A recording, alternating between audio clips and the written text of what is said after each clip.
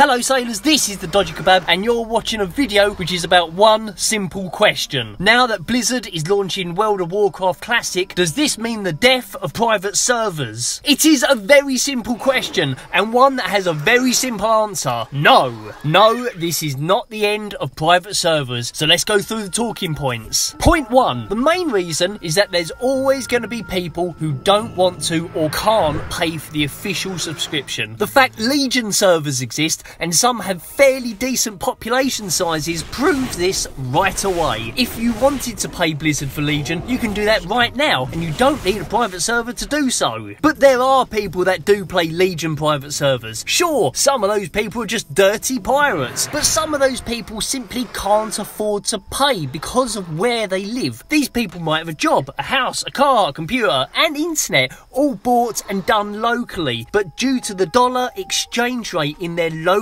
currency being unfavourable, paying for a subscription is just not financially viable. I'm not saying these people are right to do this, I'm just telling you what situations some people are in. Point 2. Not everyone wants to play vanilla. Now, this is the section I fall into. Sure, I'm gonna try Warcraft Classic and then cash in on that sweet ad revenue, but I don't really want to main a character on vanilla again. If I did, I'd already have a main on Kronos and not a Wrath of the Lich King server. And yes, it would be Kronos, it wouldn't be Elysium, because that place is still dodgy, I think, and it wouldn't be the other one, because, oh, they were shocked that Elysium were taking money from people. Yeah, shocked they weren't getting as big a cut. Anyway, I'm getting off track now. There are plenty of people on projects like Gamer District, Dalaran WoW, Warmane, Atlantis, even Firestorm, and many other projects that have no interest in playing vanilla either, and they're on those realms for just that reason. Yes, there are a lot of people who are interested and looking for classic vanilla, but there are also a lot of players who are more interested in Burning Crusade, Wrath of the Lich King and Cataclysm. In the case of these players, Warcraft Classic is probably something they'll try out, then after the month sub runs out, they'll go back to whichever private server they came from. Point 3. Now this is a point I don't think anyone is discussing, but Warcraft Classic has a slim chance of backfiring on Blizzard and actually pushing people towards private servers. Many of us quit retail because we didn't like the direction the game has gone. Well, now Blizzard is about to offer everyone an official way to try the old style of playing again. There is a chance that Legion players will now suddenly remember the game they've been missing, the game they picked up during Burning Crusade and Wrath of the Lich King. They get a taste for the old ways and suddenly Legion doesn't cut it anymore. The vanilla Blizzard is offering is nice, but it's not the Burning Crusade or Wrath of the Lich King game that got them hooked in the first place. The existence of Warcraft Classic is a direct response to private servers and people know this. When some people taste vanilla and find it's nice but it's not quite the flavour they wanted, they could well turn to private servers to get the game they just found out they have been missing. So no, I don't think the game is over for private servers. I also don't think that Blizzard will support Burning Crusade and Wrath of the Lich King realms. I can't see them supporting 4